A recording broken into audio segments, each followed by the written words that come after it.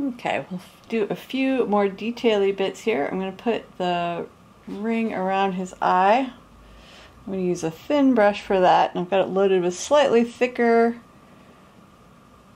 black underglaze so it doesn't run when I apply that line. I don't have the brush too loaded up. Black underglaze is pretty saturated, so I don't need a lot of pigment in order to make that nice and dark.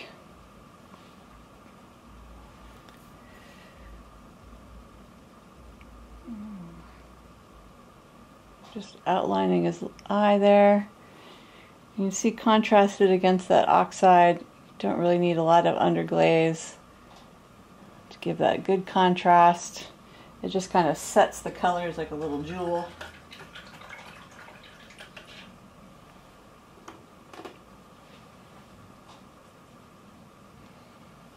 Okay.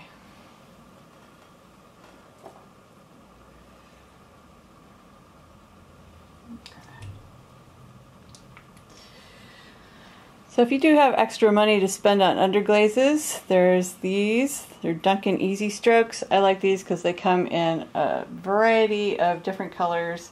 And if you don't feel like mixing a lot of different colors, you can just kind of grab these. They're a little thinner. They've got some gum in there, so they're formulated for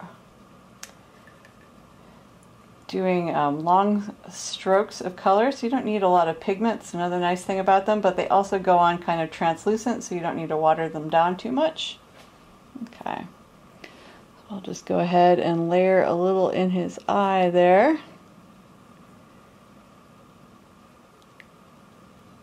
Just like the other underglazes, you can also mix these. So if you can just afford to get a few colors, you can still play with mixing them into different colors. Okay, so we'll let that dry.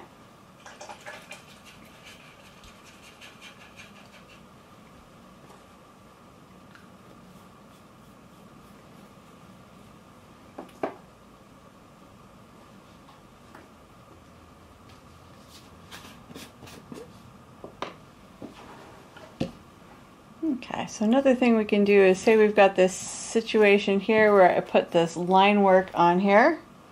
So it's stitching for his little football helmet here, and I don't really like the blobby and unformed way that line looks. So I'm going to take a little blue underglaze and I'm going to use it kind of like correction fluid, as we used to do back in the good old days with whiteout. So you can just take that and apply it to cover up lines. So if I don't like that line, I can just take that, layer it over it, totally erasing that line. Okay. So I can come in and just hit the parts that I want to refine a little bit.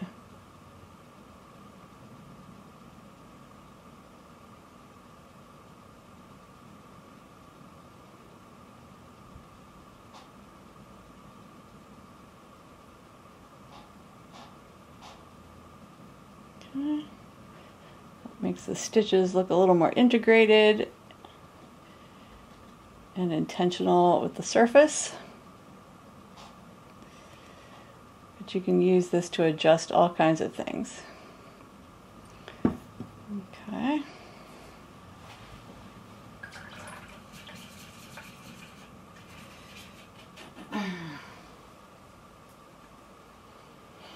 So another nice thing to do with underglaze is you can give things kind of the illusion of shading. If you're comfortable with painting and shading and highlights.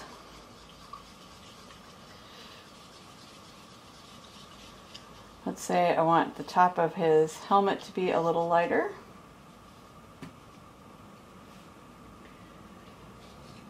I can take a lighter color of blue, maybe blue and green. Okay.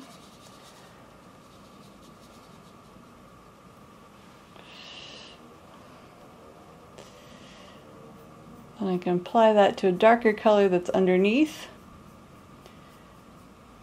And give that kind of the illusion of light hitting. So when he's fired, he looks a little bit more like a painting.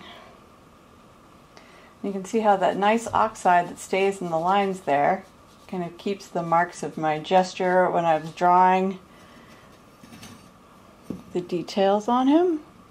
So things like the stitches kind of work with the surface of the fired piece. Okay, and the nice thing about doing this all before you apply any top coat of glaze on there is you can change this so many times in so many infinite ways as you fire it and go along. If you've worked in any kind of printmaking technique, this will be familiar to you as you work applying different layers to a piece.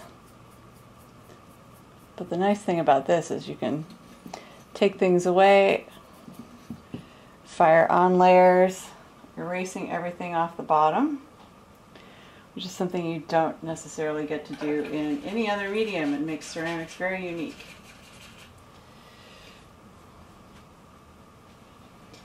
So if I wanted to, and I hated this whole thing, I could come back with white underglaze, cover it all, fire it on there, and probably start again. If it got too thick, it'd probably be difficult to glaze. I tend to leave my pieces unglazed. I like the way that they look with this matte texture on there. If you do need to do some kind of protective top coat on there, you can probably spray them with something that you don't fire, so some kind of matte or gloss if you need to cover coat just to keep it clean as it exists in the world. But that is pretty much what I like to do with color, and I hope you enjoyed that. Thank you.